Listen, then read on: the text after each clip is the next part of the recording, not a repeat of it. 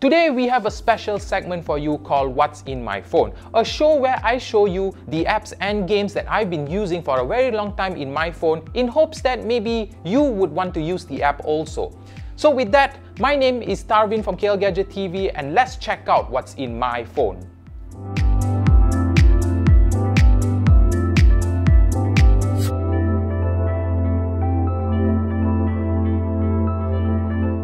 I recently bought PlayerUnknown's Battlegrounds and The Division, and as you know, both these games are very team-based. So with that, I would need an app to actually communicate with my friends when we are playing this game. And the app that I am using is called Discord. So what Discord is generally a place where gamers can come together, discuss about games, and even play games together.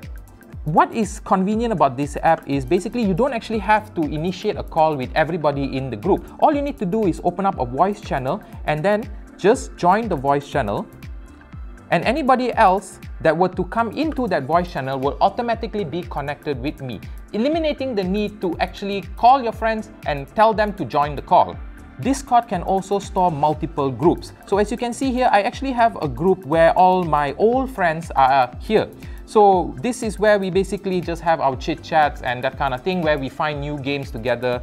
Other than that, Discord also supports bots. So what bots can do is basically you add a computer into your group, and this computer can initiate commands that you give to it. For example, there is a music bot, and a music bot is basically a bot that can play music off YouTube. All you need to do is just give the command to the bot, and whoever that is inside that voice channel will listen to the music that the bot is playing. If you are interested in getting Discord, Discord is available for the iOS, Android, and for Windows. And it's a free app. So if you are looking for a voice chatting app for games, then this is the perfect choice for you. When I'm not playing games, you probably can find me watching a new movie or even catching up with the TV series that I'm watching. However, as you know, there are immense amount of TV series out there and it is very hard to keep track of it. So what I use is this app called Series Guide. Series Guide is an app that can keep track of all your TV series and even tell you when the next episode is coming out. So for example, here I watch a lot of Brooklyn Nine-Nine. I've caught up with all the seasons and I'm waiting for the latest season to appear. So as you can see here, if I go over to the Seasons tab, I click on Season 5, it can actually tell me that the first episode of Season 5 is going to come out in 7 days. The next tab is the History tab. In the History tab, it keeps track of what series that you have already watched. The Upcoming tab basically tells you when the new episode of the series is coming out. And it's done in a much more organized way compared to the first one. And the last tab is the Recent tab. The Recent tab basically shows me shows that I probably have missed that have already come out. And of course, you can add a show by simply pressing the add button and searching for the show. So for example, I probably want to keep track of Rick and Morty because I've recently been keeping up with Rick and Morty. So all I need to do is just search Rick and Morty. And then Rick and Morty should be over here. So if you need an app to keep track of your TV shows, then Series Guide is available for Android. Sadly, it is not available for iOS, so you guys might have to find another option. If you're a person like me, I don't like to carry wires around, but occasionally I need to transfer some things from my phone onto my computer. So the solution is AirDroid. So AirDroid is basically an app that would allow your phone to interface with your computer without using a wire. This makes it very easy and super fast if you have a good internet connection.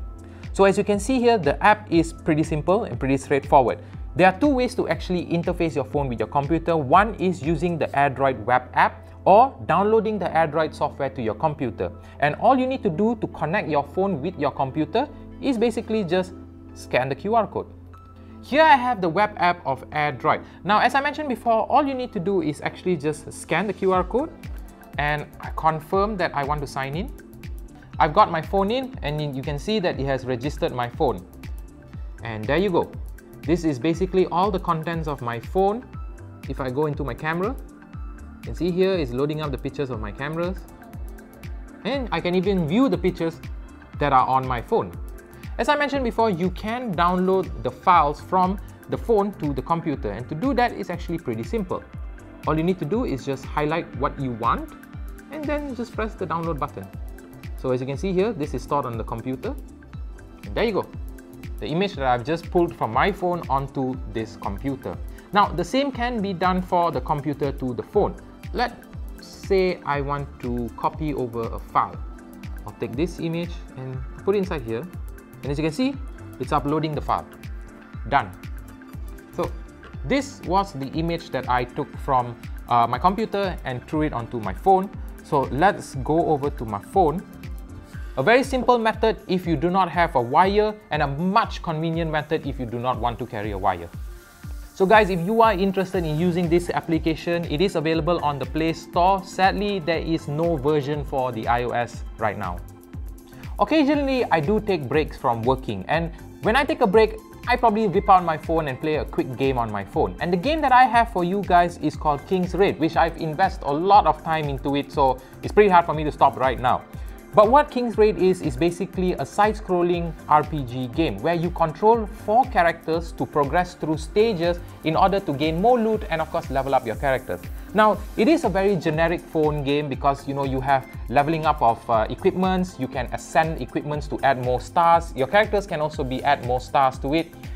But why I like this game is because it plays itself. Yes, there is an auto mode to it, but that's where the grinding comes in. And as you know, it's a mobile game, so there's a lot of grinding involved. But aside from the grinding, they actually offer a lot of things for you to do. You can go to the general store to buy items, you can enhance your items, you can go to the inn in order to recruit more heroes to join your crusade, and you can go to the arena and of course PvP. So after grinding for an entire day, what I and my friends usually do is that we meet up our local mama and we play co-op. Yes, this game supports co-op, so it's very entertaining, especially if you have friends to play this game with you.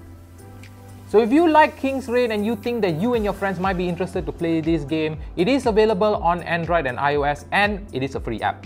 So guys, there you have it. Those are the apps that I've been using for a very long time in my phone, and I hope that some of these apps might be interesting to you and you might want to consider to download them. If you do, the links are in the description below. My name is Tarvin, and I will see you soon.